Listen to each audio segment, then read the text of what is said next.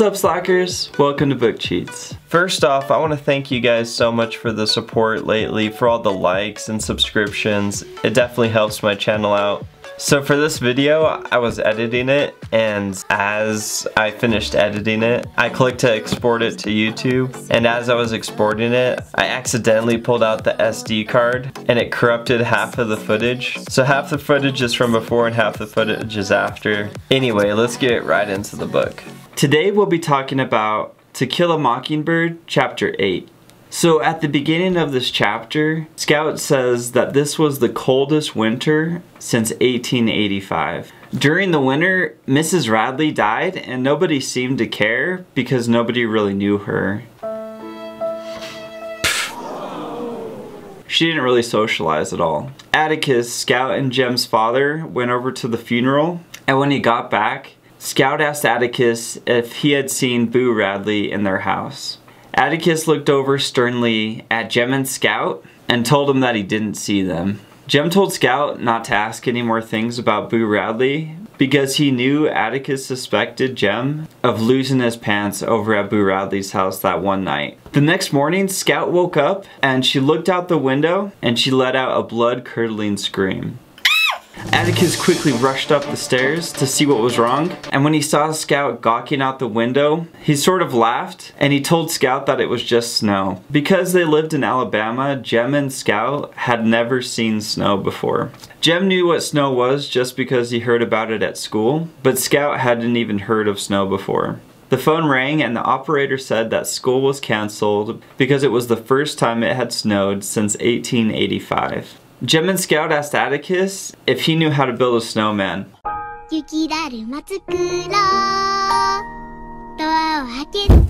Atticus laughed and said that he didn't even know if there was enough snow to make a snowball. Jem and Scout put their coats on and rushed outside to have their first experience with snow.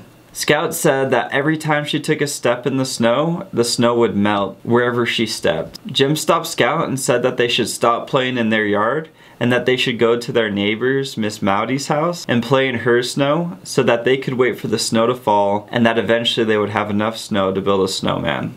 As they walked over to Miss Maudie's house, they saw Mr. Avery walking down the street, and he told them that the snow was their fault for being such bad kids. Jem and Scout started playing in Miss Maudie's yard, and Miss Maudie came outside and told the children that they should only play in the center of the yard because she didn't want them walking over her flowers that were covered in snow. Miss Maudie complained that if the snow stuck overnight, that her flowers would be frozen solid. What killed the dinosaurs? The Ice Age! So Miss Maudie began to wrap her flowers in plastic, and Jem asked Miss Maudie if he could borrow her snow. Miss Maudie excitedly told them to take all the snow they could, and Jem and Scout began to rake snow, dirt, and mud into a basket. They brought 3 baskets full of snow over to their house, and they began building a snowman. They started to shape the snowman, and their snowman looked really pathetic because it was so dirty and muddy, and Jem changed the snowman several times to look like different neighbors. Eventually, Jem and Scout decided to make the snowman look like Mr. Avery, and so they made the snowman really fat and angry. To make the snowman look better, they covered the outside layer of the snowman with just white snow. And when they were done, they had a pretty good looking snowman. Jem and Scout excitedly waited for their father Atticus to get back from work, and when Atticus got back from work, he told the children that their snowman was really impressive, but that the snowman looked too much like Mr. Avery and that they should change what it looked like so that Mr. Avery didn't get upset. Jem went over to Miss Maudie's house and grabbed her gardening hat and some shears and stuck those 2 things on the snowman. Miss Maudie came outside and acted upset that the snowman looked like her, but she was actually impressed and thought it was kind of funny. That night was the coldest night that Atticus could remember. It was 16 degrees, and Atticus asked their family cook, Calpurnia, if she wanted to stay at their house for the night. Calpurnia had a smaller house with smaller ceilings, and so she knew that her house would be warmer than theirs. She asked Atticus to take her home, and Atticus drove her home. And when Atticus got back, he tucked the kids right into bed. That night, at around 1 a.m. in the morning, Atticus woke up Jem and Scout because something was up. Scout asked Atticus what was happening, and Atticus said that Miss Maudie's house was on fire. Atticus told Jem and Scout to go down to the Radleys' house and stay there till he got them. Atticus led them down to the Radleys' tree and left them there and went back to help everybody with the fire. It seemed like the whole town was there to help, and several men had pushed the town fire truck to Miss Maudie's house because it wouldn't start because it was so cold. Several men, including Atticus, kept rushing into the house trying to pull out furniture to save as much as they could. Atticus made sure to save Miss Maudie's favorite possession, her rocking chair. The fire continued, and Mr. Avery was the last one in the house. He was on the second floor, pushing out Miss Maudie's mattress. The men yelled up to Mr. Avery that the stairs were now on fire and that he needed to climb out the window. As Mr. Avery was trying to escape the house, he jumped out the window, but because he was so fat, he got caught in the window. Scout turned her head away because she didn't want to see Mr. Avery get burned alive, but after a few minutes of wiggling out the window, Mr. Avery got free. Eventually, 2 of the fire trucks from the neighboring towns arrived. One was from Clark's Ferry, the other was from Abbotsville, and they began to spray all the neighboring houses to avoid the fire spreading to all the other houses. By the time these fire trucks got there, Miss Maudie's house was in complete shambles. As Scout and Jem watched the fire, Scout said that she was so cold that she couldn't feel her toes. Even though Jem was trying to hold her tight and make sure that she was staying warm, she was still frozen solid. Most of the men stayed all night fighting the fire, and once dawn hit, most of the men went home.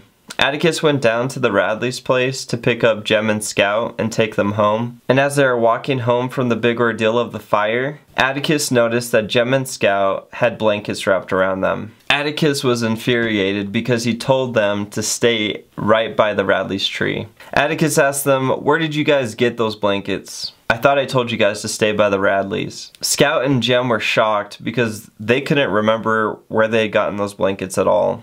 Atticus said that Mr. Nathan Radley was at the fire, so there was no way that he could have given them the blankets. Mr. Nathan Radley was the only person who could have given them the blankets. And maybe because Jem was being accused of lying, or maybe because he was so tired from all the ordeals that had happened, Jem snapped. Okay! That is it!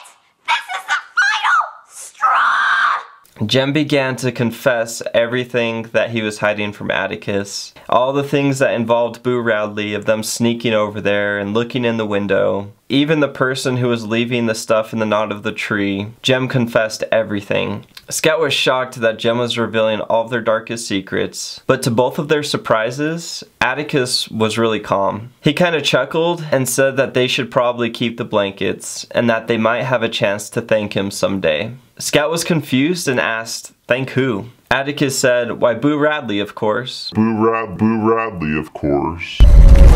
He told the children that the only person who could have given them those blankets was Boo Radley, and they probably didn't see him because they were too distracted by the fire. Scout's stomach immediately turned over.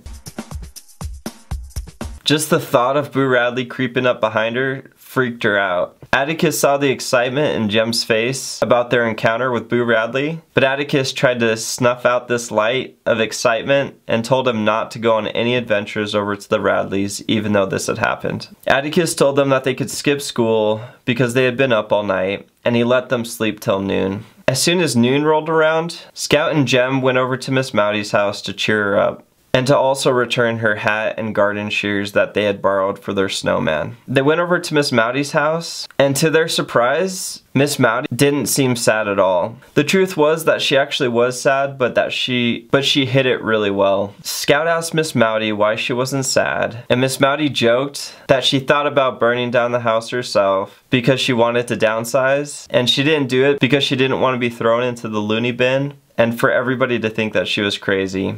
Jem looked down at Miss Maudie's hands, and they were covered in blood and dirt because she had been working on her house all morning, trying to fix it up. Jem was shocked and told Miss Maudie that they could help her clean up her house. Miss Maudie smiled and told Jem and Scout that they had other responsibilities to care to, as she motioned to their snowman that had been destroyed by all the men trampling over it. Jem and Scout smiled and ran out the door to fix their snowman, and as they ran out the door, Miss Maudie was laughing.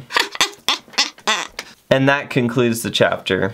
Thanks so much for watching Book Cheats. Please leave that like and subscribe. If you have any questions from your homework, leave a comment down below. You guys have an awesome day and slack on.